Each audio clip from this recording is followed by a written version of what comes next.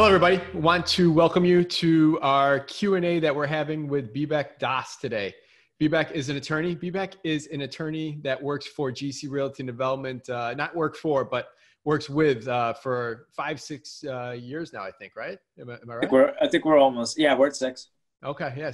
So we've, obviously GC's been around since 2003, and we've been working with 𝗵𝗵𝗃 for the last 5-6 years, 5-6 wonderful years. Let me tell you, he's been great counsel for us, and he's referred us business. He's always there to take our calls night and weekend. So he's really helped us get where we're at. So I always like to be able to promote our power partners, I guess, for lack of better words. Actually, it's a pretty good word. You can't go any better than that, I guess.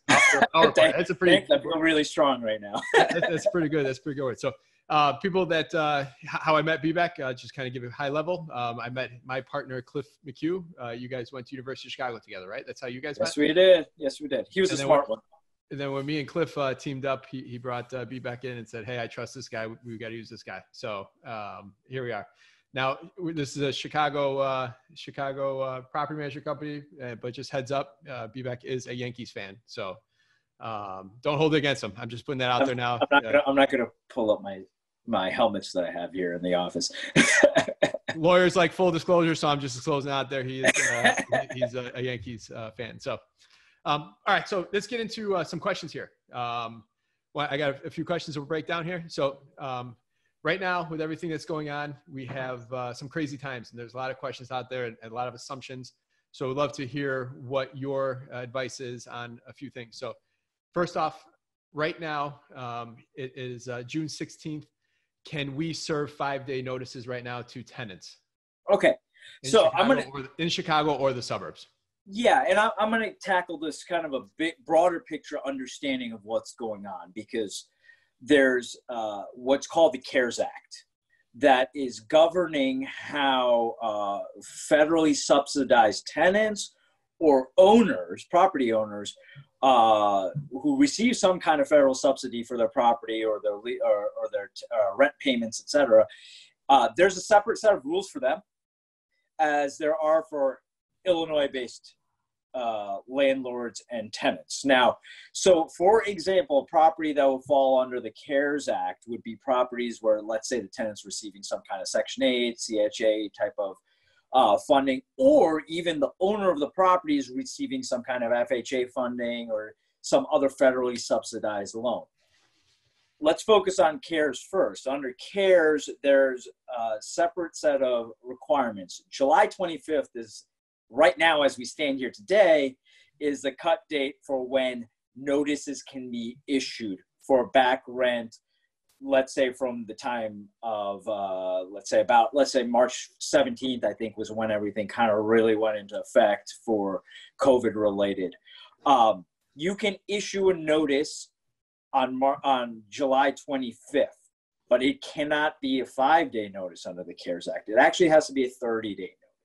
So it would look identical to a 5-day notice that you might customarily see or issue in the event of delinquent rent from a tenant, but you'd be issuing actually what is a 30-day notice. And then after that time expires, you can then proceed with filing your lawsuit, which would then take you, now you're looking at August 25th around, give or take a couple of days here or there, and when it gets served.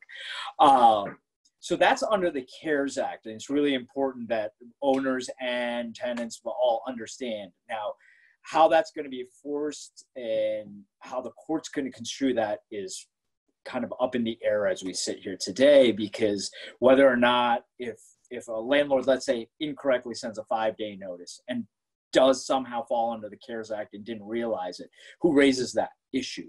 You know, is it an affirmative defense for the tenant to raise? The court make a judicial finding on their own? We don't know the answer to that yet. So, but at least for technical purposes, for anyone sitting at home and trying to figure this out a little bit, you know, there's still a lot of unknowns, but that's the steadfast rule at this point. And again, keep an eye on whether the CARES Act and whether that order or the statute gets extended out further. But right now it's July 25th. Now, I'm going to split that. Now you have landlords who don't fall under the CARES Act. They own their property free and clear. They don't have any federal funding. The tenant is just a regular tenant who doesn't receive any kind of CHA or some kind of federal subsidy for paying their rent. They don't fall under the rules, but they're going to still follow under the Illinois statute and stay-at-home order.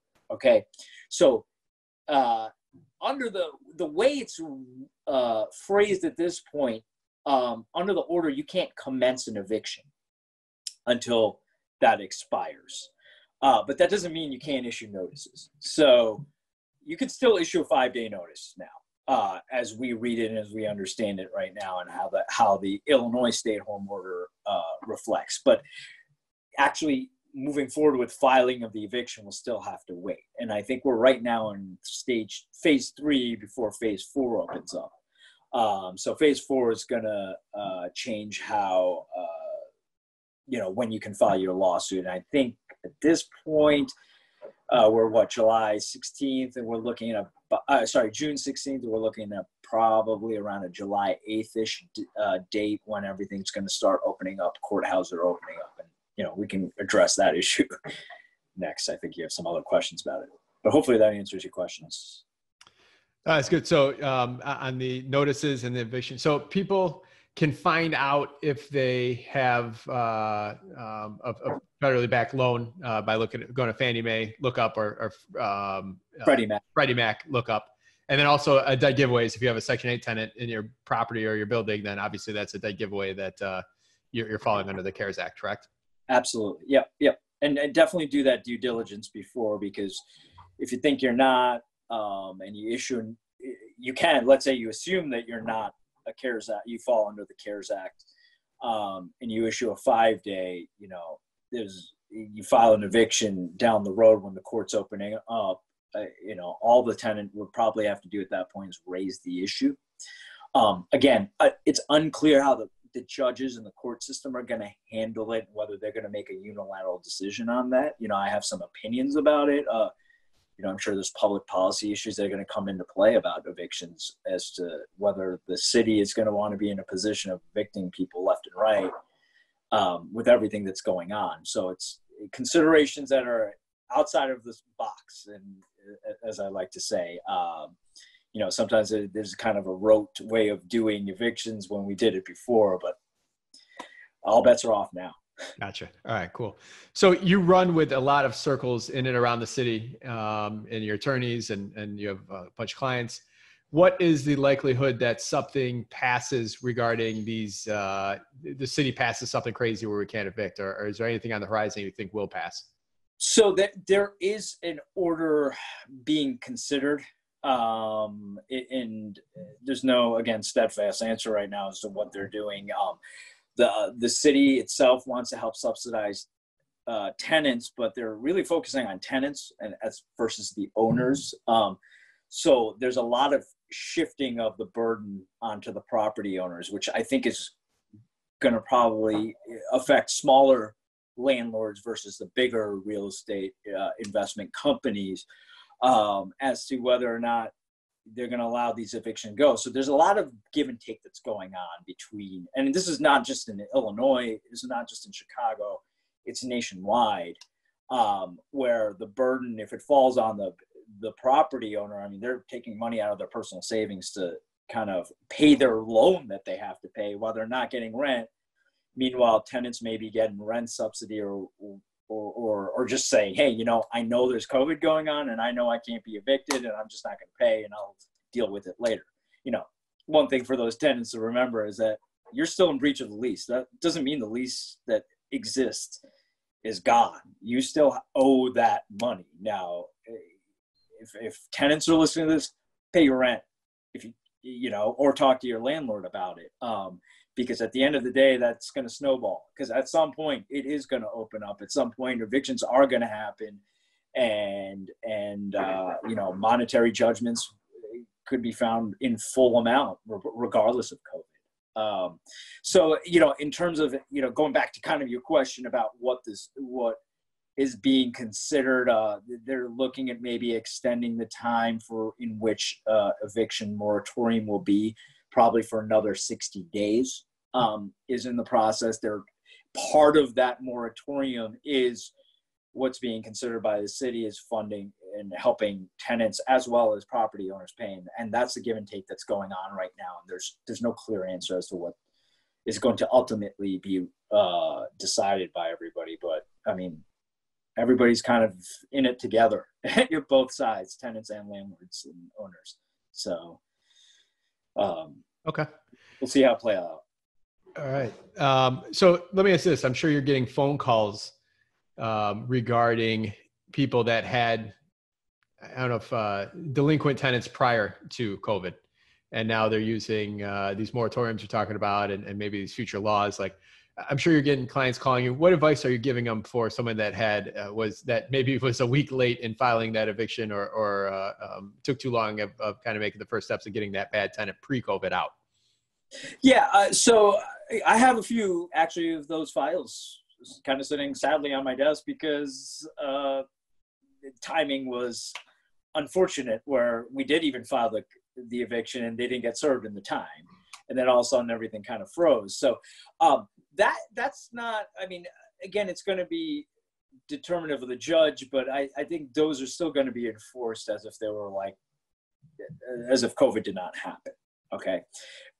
Those tenants are just kind of, in my opinion, just getting lucky and getting themselves some more time. But in terms of moving forward, I mean, if you've already filed that eviction, you're just going to have to wait for your future date when you're getting in there in court and how that's going to play out. Again, we're still not 100% sure. We're doing a Zoom call, and I've been doing some hearings on Zoom hearings. Whether evictions are going to happen that way, unclear. I would venture to guess that, especially in eviction court, there are a lot of people in a courtroom, and how they're going to handle all these, let's say pre-COVID evictions. Are those going to go first, and then they're going to handle the second ones thereafter, the post-COVID ones next? Unclear, but if you've already gotten on file, you're just waiting for your date. If you have not filed, I guess I would probably take the position of, better be safer than sorry. Maybe hold off. Nothing's happening at this moment, so maybe hold off on filing that eviction. But in terms of enforcing it, it shouldn't be an issue under COVID if you had an existing notice already given. Okay. So, at GC, we're big fans of trying to control our destiny, and especially in Cook County, the system, as we all know, and most people listening know, is slower than most and very tenant friendly. So cash for keys, give us your 101 opinion on cash for keys and as an option right now during this. So, kind of relating back to what I talked about before, you're right, tenant friendly. Chicago's notorious for being tenant friendly, and those laws were created, based on historical reasons. But there was bad landlords back in the day, and eventually these regulations and the CRLTO came into effect, and so that's why we sit here today and have to deal with a lot of legal ramifications and issues that we have to watch out for. That's what keeps me up at night, right? In terms of, cash for keys, what I've been advising my clients is, see the landscape around you. Everything's changing by the day. What I've already told you, we don't know when courts are going to officially open. We have some dates that have been given to us, but, we were getting dates, I'll tell you, in March that we're saying we're going to reopen in April. And here we are, June 16th, still kind of sitting here, and a lot of unknowns. So keeping that in mind, there are a couple of things I think landlords and owners should think about. First, if you want to sit there and evict somebody, don't forget there are a lot of other people hurting, and you're going to replace potentially what you may consider a bad tenant with another bad tenant. Who's going to be coming in and out and getting to show the property and how long it's going to sit open. And if you have a tenant who is always good up until COVID happens, those are people that you might want to really negotiate, and you may have to bend a little bit and continue to make, get that cash in the door and keep yourself afloat and work with them. And again, this is not, I guess pre-COVID, a lot of people they lawyer up, right? Think again, you got to think outside the box, and everybody's going to have a different situation. Every owner's going to have a different situation, a relationship with each tenant, and you kind of got to read the tea leaves a little bit. Cash for keys is always great if you think, hey, you know what, not going to be a problem for me to get somebody else in here. If you do cash for keys, you know, you don't have to worry. You don't know how long these deadlines won't matter to you, but doesn't guarantee the next person that comes in the door is going to put you in that predicament as well. All right. Very optimistic outlook there. All right. So cash for keys, control your destiny. We'll leave it at that. But cool. So one other topic before we get off here, tenants or investors buying properties, inheriting property violations or court cases. What's something during their due diligence that you recommend as a buyer's attorney, or maybe it's just the attorney that's supposed to be doing it, that investors, local or out of state, should be looking at before buying here in Chicago? Okay. Yeah. And so when in real estate transactions that I handle, let's say from the buyer's perspective, you know, first thing, you know, if you're out of state, you know, there's an attorney modification period that comes in, and you have your standard disclosures that the seller is required to make. Additionally, when I do modifications, I add specific requests as to, you know, any knowledge, seller has any knowledge about any kind of violations, pending violations, and what's been done to fix it or remediate it. Now, a seller can willfully ignore that or misrepresent, and you have a potential cause of action against that seller for misrepresenting if they knew, hey, they did get written notice of some violations they existed and they didn't correct it and they didn't tell the buyer. So that's one step. You know, that's kind of like the first step, just to put the seller on notice, hey, you need to let us know of any due diligence issues. Secondarily, you can go to chicago.gov and look up building code violations. So that's housing court-based administrative court-based violations, and you can pull that up by just putting in the property address. If you have the property PIN or the tax identification number for the property, you can also search for it that way, and you'll be able to pull up the history. It's still a little archaic and a little bit unclear as to what's going on in the case on the electronic docket when you pull it up, but you can also contact the city of Chicago or city of Chicago attorneys, and there's numbers to reach. You can also call 311 to see if there's any violations on the property. So that's another option as well. And then finally, there's a difference between administrative court and the housing court, which actually takes place at the Daly Center, where that's governed by the Cook County Clerk of Court. And you can go to that website for the Circuit Court of Cook County Clerk of Court, and you can either locate the type of case. If there's any type of case named against that owner, you can type in and try to find it through a search, and you can pull up any case that might be named against that owner and pull up housing court case, or you can identify it by the property address. Usually in housing court cases, you'll have the property address listed in there, and it'll show up on a list of cases and may pop up there. Now, electronically, you can't obtain the copy of the complaint, but of course you can, through your attorney or however you choose to, you can address that during your attorney review period. Like, hey, you know, this popped up. Can you provide us documents or let us know what happened with this? And to be honest, I mean, sometimes sellers aren't even aware. They do, you know, sometimes notices go missing in the mail and they don't know about it. So it's not necessarily true that, you know, that a seller is purposefully, you know, withholding information. I've seen it happen, of course, but, you know, I try to think optimistically on that one, that everybody's working in good faith, right? Yeah, well, the city's database on mailing address is not up to date. So when those violations get sent to the property lot and the guy lives in Atlanta, that guy in Atlanta definitely does not know, because the tenant does not usually share that with them. So it's a good point that not all sellers are bad, but there's a lot of information out there that could hurt you, even if the seller is not bad.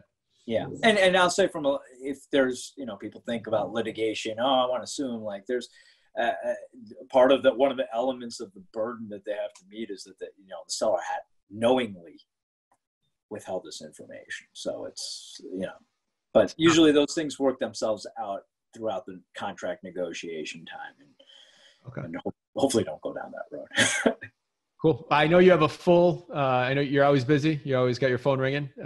And I'm sure some people watching this might have some personal questions. How can people reach out to you? What's the best way they could maybe talk to you about their personal situation? Yeah, well, I mean, I usually for purpose of just having everybody's contact information, I usually say you can email me. My law firm is 𝗏𝗏 Ltd, and my email handle is b.das@𝗏𝗏_Ltd, and I can spell that. It's B as in boy, D as in David, A as in Anna, S as in Sam, @𝗏𝗏. That's D as in David, A as in Anna, S as in Sam, lawltd.com. So they can reach me that way, or they can bug you and you can direct them to me. I can. Yes, definitely. Anyone, I'm always an email intro. So cool. Well, thank you very much. I appreciate coming on here, and we got to do this again soon. Of course. Thank you. And thank you always.